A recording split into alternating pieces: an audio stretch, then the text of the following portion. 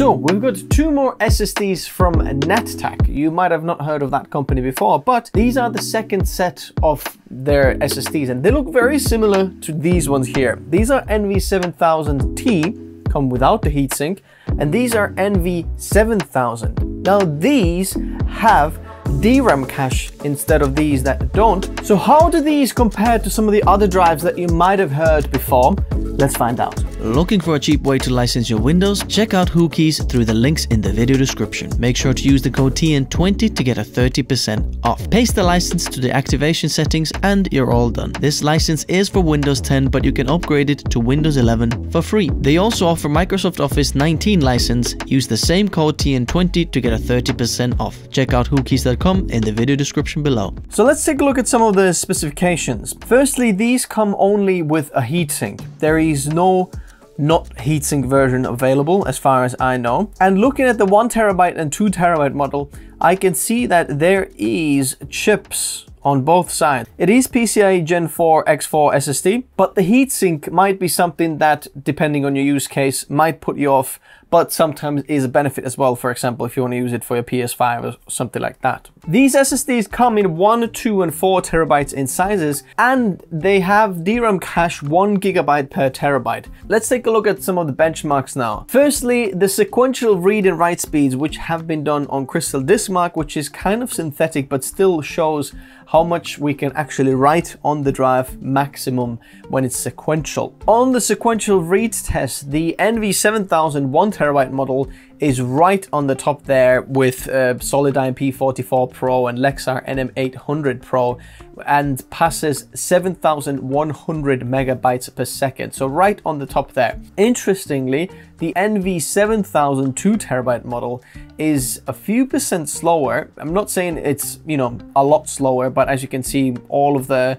from Samsung 980 Pro to the top of the chart, it's very, very similar speeds, but it is slower, which is interesting. Usually a higher capacity drives are a little bit faster in read and writes, but also the NV7000T, these drives there, which didn't have DRAM, are actually performing better than the NV7000 2TB drive. Now, I did it many times and I was still seeing the same result, which is just interesting. Moving on to write speeds, here we see that the 2TB model and 1TB model now are swapped and they perform like they're supposed to be performing. That the write speed on the bigger capacity drive, like the 2TB drive, is faster than the 1TB drive.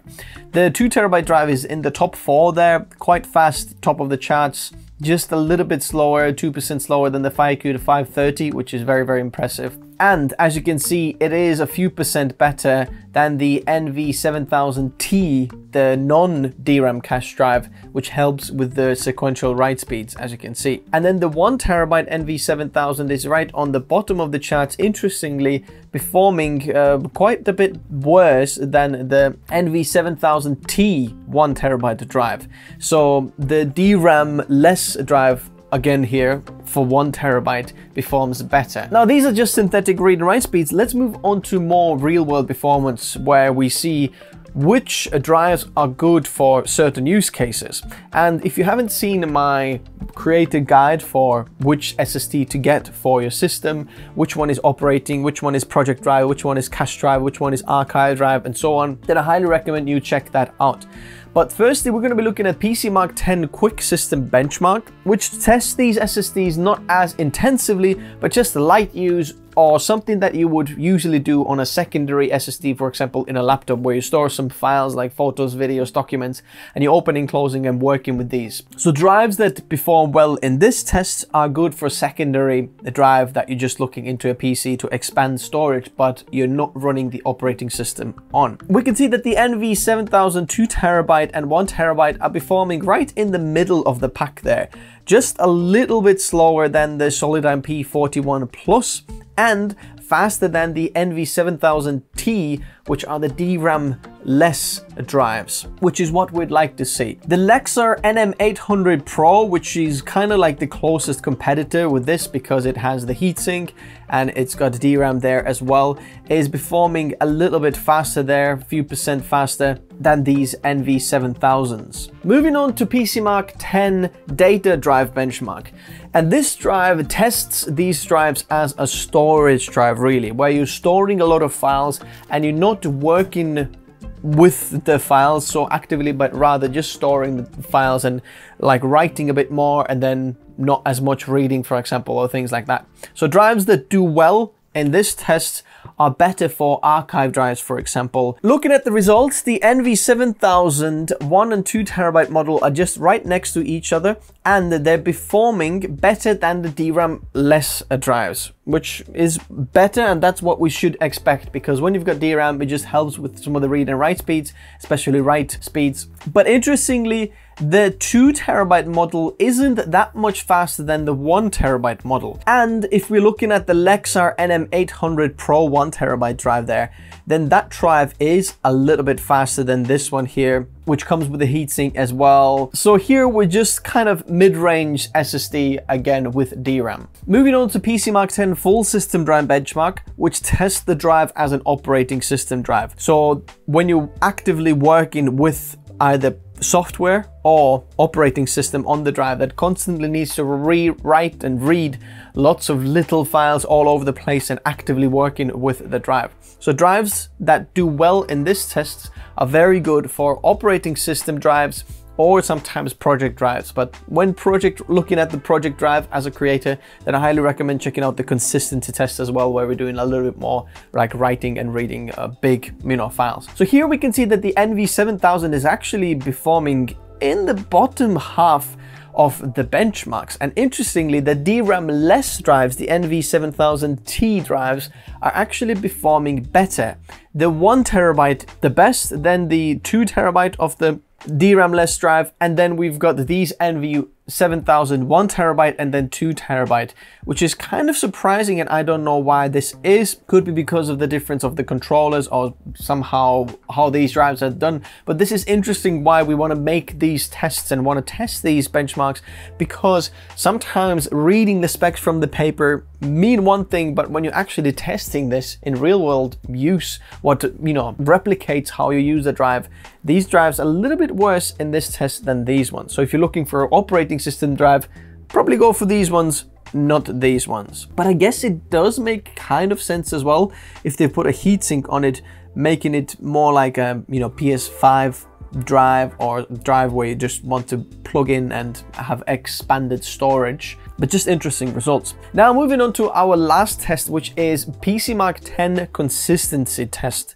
And what this test does is absolutely test the drive to the maximum in read and write speeds. It writes over 23 terabytes of files on it, fills the drive over 3 times, and the test runs for about 20 hours. This is absolutely like the drive will go, every single drive that I've tested goes to like 100 degrees and is really like to the absolute limits. And what this test does is just seeing how well does the drive sustain the read and write speeds in absolute maximum loads. Now, this probably isn't for 95% of the people, but there are some creators and some use cases where the absolute maximum consistency of the drive is important, and that's why we're looking at this test. Also, that seemed like a very fast car that drove past. Also, drives that perform well in this test are good for project drives, because you're working, if as a creator, you're working with large assets, for example, you have big video files or 3D files or photos or something like that, and you're constantly working with them. So to sustain the very high speed is very important, but I would kind of look at both of these benchmarks, like the consistency test and the full system benchmark test, in conjunction with each other, because then you really see which one is good for the project drive, if that makes sense. So looking at the NV7000 now, the 2 terabyte drive performs very, very well, right in the top half of the pack. and just a little bit below the Solidigm P44 Pro, which is absolutely incredible drive, and we're performing faster than the Lexar NM790 and a lot faster than the Lexar NM800 Pro, which is pretty much half the speed of what we're getting on this Netac NV7000 drive.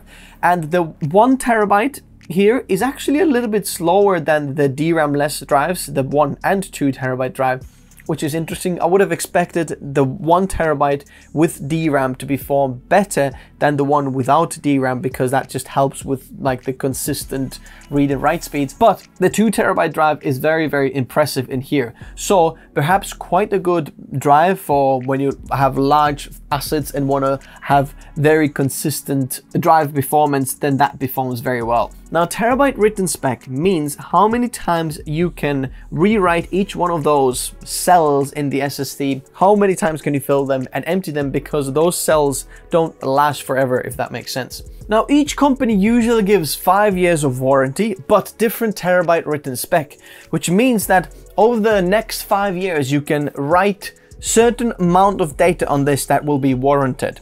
And the higher the terabyte written spec, the more it means that it is good to write big files on it, and it can sustain kind of that, the stronger the cells in another way, if that makes sense. So the industry standard, what Samsung and Western Digital, what you usually see is 600 terabytes per 1 terabyte. And if you go to 2 terabyte, because it's larger capacity, it is 1200 terabytes per 2 terabyte. But it usually works out, averages 600 terabytes. That's like the bar, basically. If anything above, that's very good. Anything below, I'd kind of think, there's something, you know, maybe an issue. So looking at the NV7000 here, the terabyte written spec is actually very, very impressive.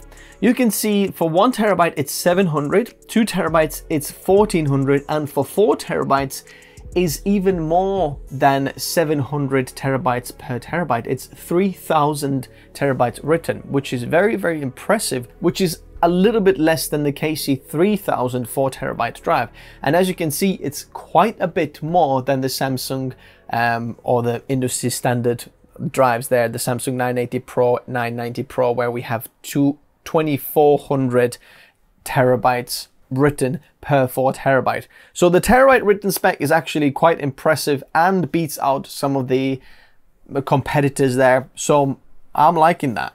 So in conclusion, are these drives worth buying? And I'd say yes and no. It depends what you are doing, and it depends what the prices for these are. I highly recommend checking out the price in the description below, because with SSDs, I'll give you the performance here, but at the time when I'm making this, the price might be very low or very high, and depending on the price, whenever you're getting these things, then that's the deal breaker for you. If you find these on a good deal and you're looking at the stats here saying, look, I'm getting these much better than the Samsung drives, for example, I'm getting them much better than the Lexar drives, let's go for them. But if these are more expensive than some of the drives that perform less, for example, then that's not worth buying. Hope this makes sense there, but they're in no means bad drives, like at all. And at the right price point, definitely do make sense. Bear in mind with the heatsink though, and with your motherboard, depending where you're going to be putting them, if these drives go directly underneath the GPU, they might not fit. Sometimes they do fit, but just bear in mind when you're going to be fitting them that these do come with the heatsinks, and you'll have to fit them somehow, somewhere. It's not going to be a problem in all of the cases, but sometimes it is. For the best price, check these drives out in the description below. Also, if you want to build yourself the best bang for buck creator PC, then there are links in the description below for build guides, which PC to build and which parts to use, so you don't lose out on any of the performance, or you buy a part that's actually more expensive that doesn't give you any performance. Everything's explained there. They're completely free. I just highly recommend you check them out to save some money and get the best performance for you as a creator. One last note here is that this video is sponsored by Netac, but they didn't have any impact or influence on the video. They were charged a fee for basically basically a scheduling, because I said I'm quite busy right now, I can't make the review, but they were insisting that, look, we really want the review out there. So I said, okay, we'll charge this one, but you can't influence the video, if that makes sense. So it kind of is sponsored by Netac, but they didn't influence the video, if that makes sense. These are all my numbers. Just wanted to be upfront with you. Thanks guys for watching. Bye bye.